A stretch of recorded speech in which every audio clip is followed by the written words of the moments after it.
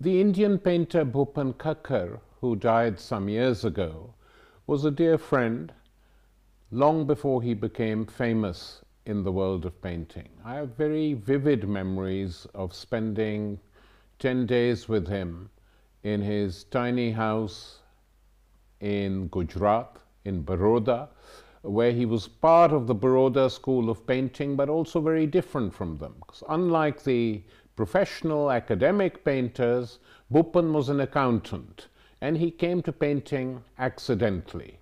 It was his eye for color, both in India and outside India, that captured the imagination of many of people who came to see his paintings. Howard Hodgkin, the great English painter, also a master of color, first saw BHUPEN KHAKHAR's work at the Biennale in Delhi, I think in the late 70s or early 80s, and thought that this was the finest work he'd seen, and helped and encouraged him to become a full-time painter. His color, his use of color, his imagination, his depiction of Indian faces, of the Indian poor, people who worked with little stalls selling tea, street vendors, religious people, people in villages. These are the people BHUPEN painted. In the 1980s, for the first time, BHUPEN KHAKHAR's paintings were exhibited at the Beaubourg, the Pompidou Center in Paris, a very prestigious site, and he was very excited about it, and he wrote and asked whether I would film it, and we decided we would send a team, and we did, and filmed BHUPEN. It's the film you're about to see.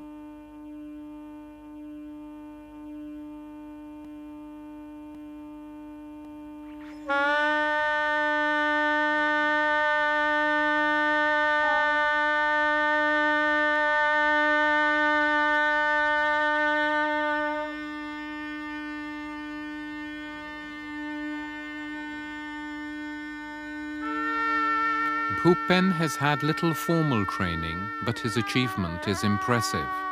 He is the only Indian painter who has succeeded in creating a rich and original synthesis of Western art and Indian cultural traditions.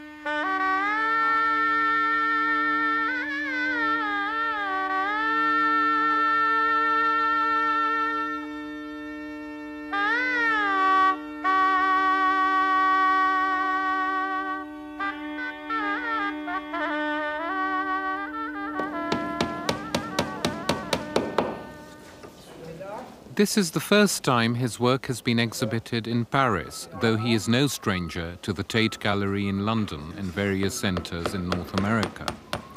Exhibitions for BHUPEN are a recent affair, as he didn't start painting till he was nearly 30. Why did he make such a late start? If I had started very early, I would not have known whether I really want to paint or write or do other things. As such, in the beginning, I wanted to really write, and I've written few stories and short stories.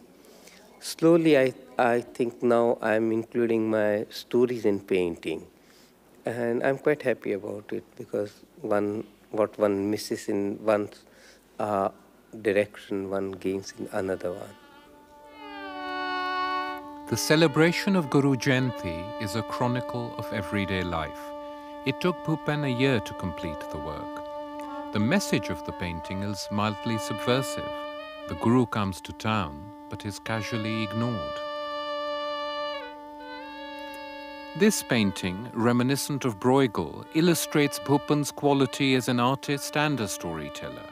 It is rich in incident and figurative detail.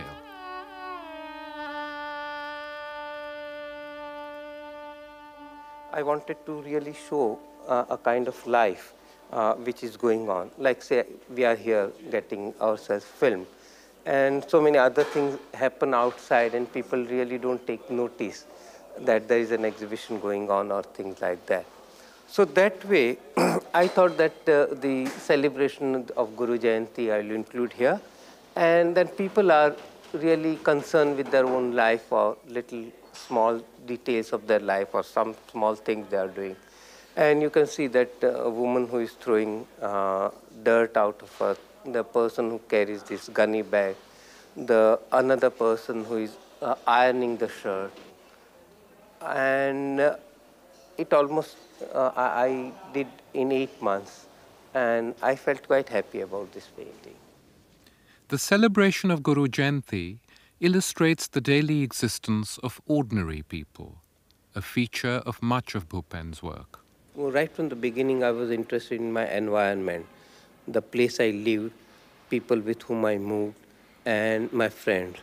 So slowly, right from the beginning, they had taken place in my painting. Uh, I think another thing is that the exotic thing in the painting itself doesn't interest me that much, because the novelty of that wears out very easily. While our day-to-day things, it interests me because it is there all the time. Say, person sitting on a chair talking or combing his hair. You see them totally unaware. And I think that is what interests me, how they look in their own surroundings. It was at the start of the 70s that Bhupen's work first began to offend the sensibilities of the all-powerful Indian Art Academy. During 70s, I started using very contemporary element, and I had done a whole series of trade paintings at that time, and like watchmaker, tailor, cobbler.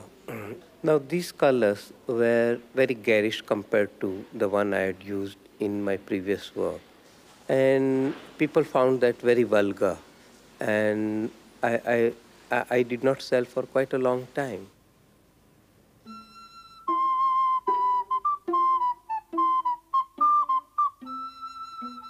A bouquet of plastic roses is Bhupen's most symbolic work, his special tribute to the icon painters of old, especially the Russian Andrei Rublev.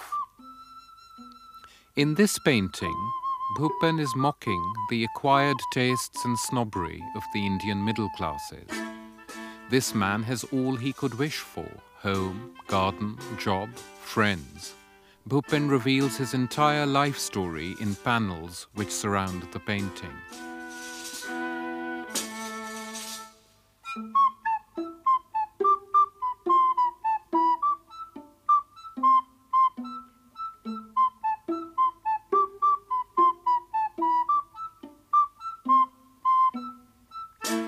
But it is a closed and sterile world, empty and devoid of life. Like the plastic roses he clutches in his hand.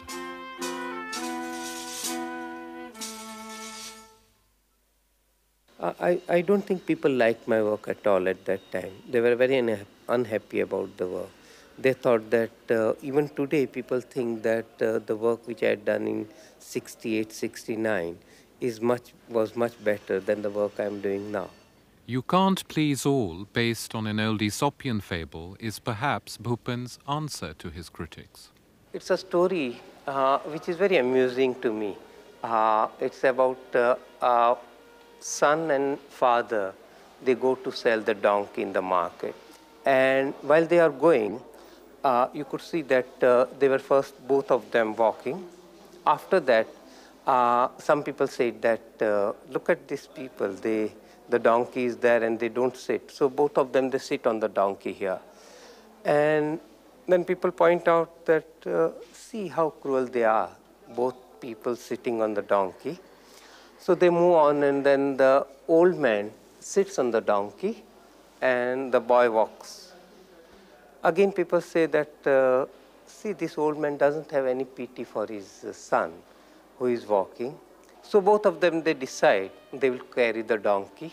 So they carry the donkey, and while they were carrying the donkey and they were crossing the bridge, the donkey jumps into the river and dies.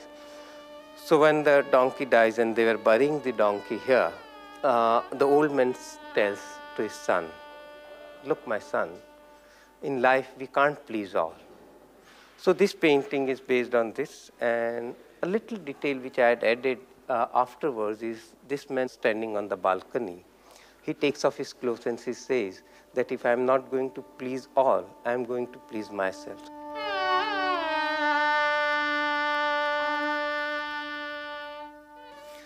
I think what one should do really is what one is, and one should really take the advantage of what one is. I think I like that way very early Renaissance work, where people were just trying to find the language of painting.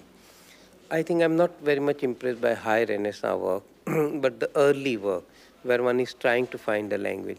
And I think that is much more relating to that one should not try to hide one's own weakness, but be there. It is there, and one can't, if one is a painter or an artist, one can't hide anything.